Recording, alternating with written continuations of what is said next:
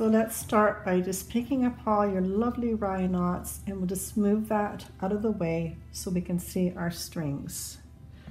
On this side, you'll remember that you've got only one string, and then you've got two on the next nail. So we're going to start by taking these ones off, take it right off at the nail. And now we're going to form a knot and tie these ones together. So just a simple knot.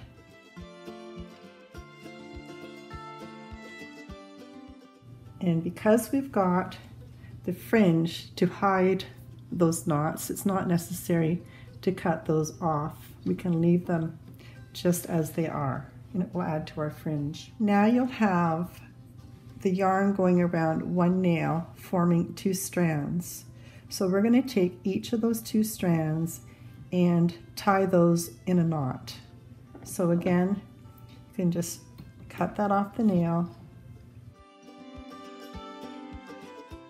My basic knot is very simple. It's just a left over and through, and then I'm doing right over and through. I find the process much easier if you leave all your strands on the nails. This keeps it nice and taut. You can see exactly where you're going. It's not flipping all over the place. It's so much easier. So continue with the rest of your yarn for each set of two all the way along.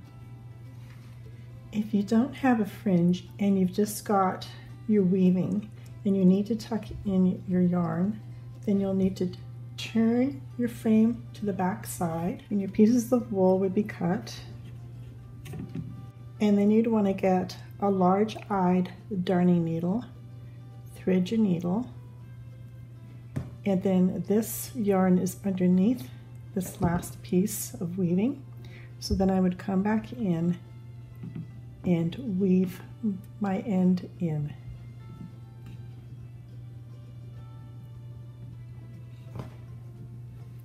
And pull that through.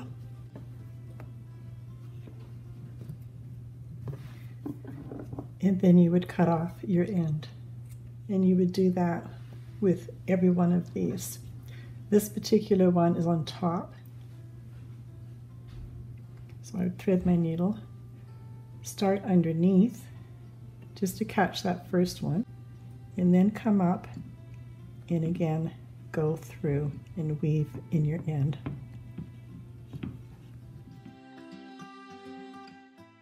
And then cut that off. And that's how you would finish your edge if you do not have a fringe. I'm now on my last nail, which has got the two and the single one.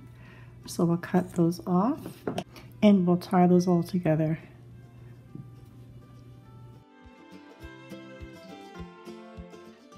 And now the bottom of your hanging is nicely secured. This will just act as part of your fringe if you have a fringe, or you'd be sewing them in like I showed you on the back side. Now there's lots of ways to finish off your weaving for when you're ready to take it off the top here. I could have chosen to weave all the way up to the top, leaving just enough room and allowing for whatever I'm going to hang it on. For instance, if I was going to hang it on this doweling. Then, after you've brought your weave right up to the top, this particular frame has got the nails alternating lower and higher. And then I would come in and just pick up the lower nails and put these like so. And then these ones I would cut and bring them back into my weaving. Now I haven't brought my weaving right up to here, so another option is the first one and the next one, and I want to tie a knot right up close to my last line of weaving.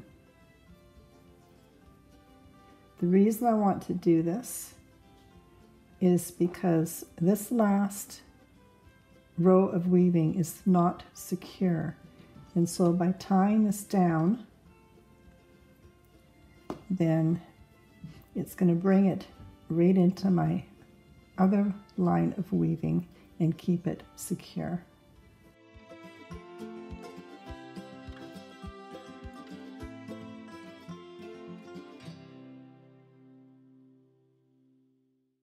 And continue all the way along.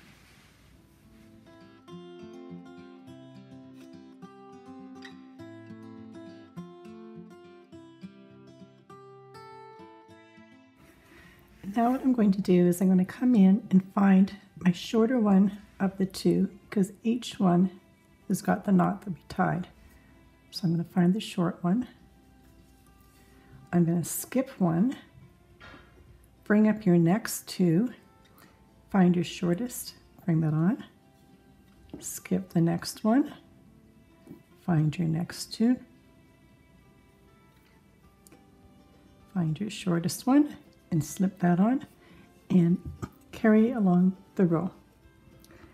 Being that we have an odd number, we will have to pick up the last one. Even though we haven't skipped one, we'll pick up that last one. You could hang it from the piece of doweling just like this, and then you would turn it over to the back side. You would then take all of your loose ends, thread it onto your large-eyed darning needle, and you would bring it back through and tuck in all of your ends to the back side and pull that through like so. And you would do that with every one of these. So all you would see would be just the hanging pieces of yarn for the doweling. So option number 2, so you would still have your piece of doweling through the loops. Bring that up as tight as you can bring it. Hold on to it, and you want your knot to be formed on the back side. So we're pulling toward the weaving, bringing up your other end, and tying your basic knot. Snug that right up tight, and then make your second knot to secure it. And these will be just in the back. If they're hidden from the weaving, perfect. Ones like this, you can take those and just tuck them in to the back. If it's too short, then you're going to come in with your needle and thread your needle in first, then thread your needle,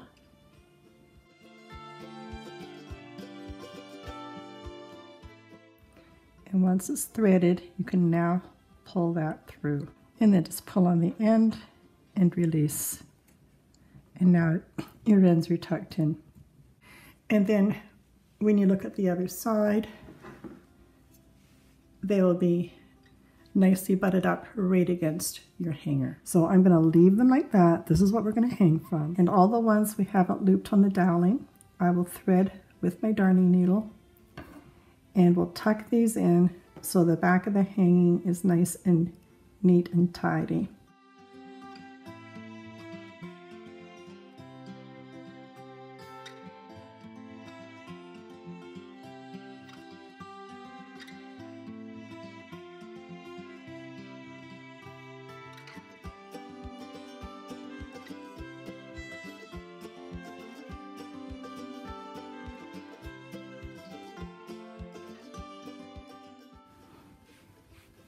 And then the other thing that you'll be wanting to do is come in and trim off all your back ends.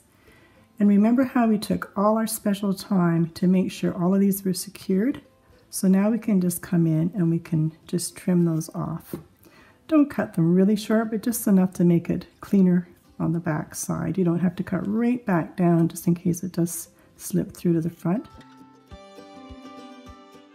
If there's any one strand that you're not too sure about and you don't think it's secure, well then just come back in .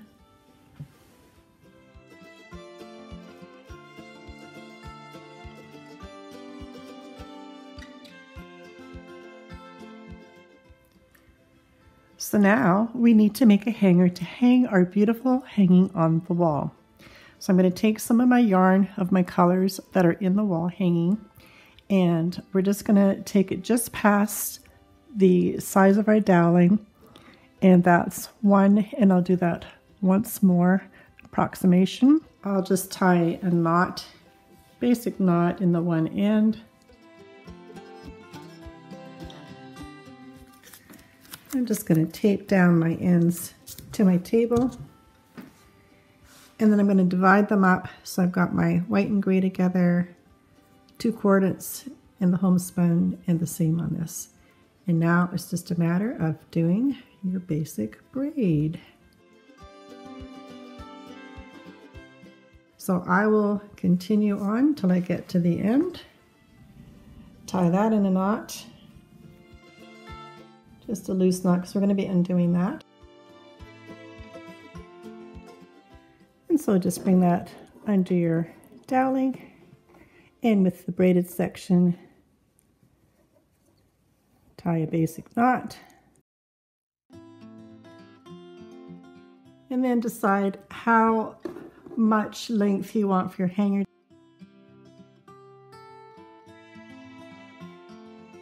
Now I'm going to undo the knot and unbraid this section. To help hold your hanger in place, what we're going to do is come in and find some more scrap piece. I'm going to fold that in half, and then we're going to make what we call the lark's head, which is a macrame term, and we're going to put this over our doweling. The loop comes around to the back, open up the loop, pull all those strands through your loop, and then pull it tight. And that will help to keep this knot sitting where it's supposed to. And it's also going to give us some more fringe for our wall hanging.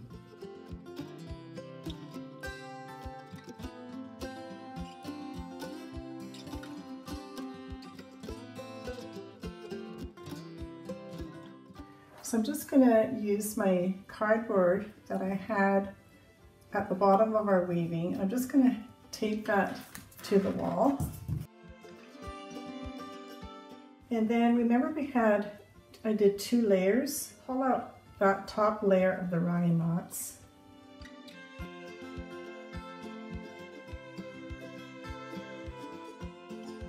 And now I've got the cardboard to cut against.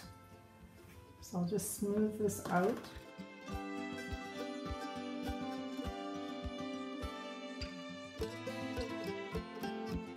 And now we'll come in and take the cardboard out.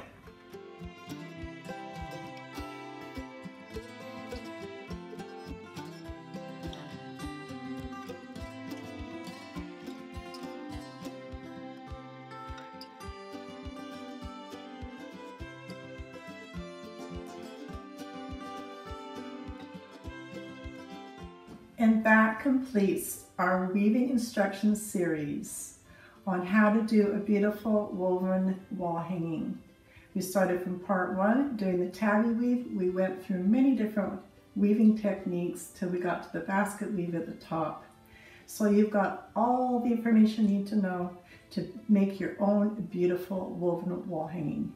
And feel free to vary the wave pattern or any pattern you want, different combinations. There's so much you can do, so many ways to create beautiful woven wall hangings. And you never know what Crafty Patty will be up to next.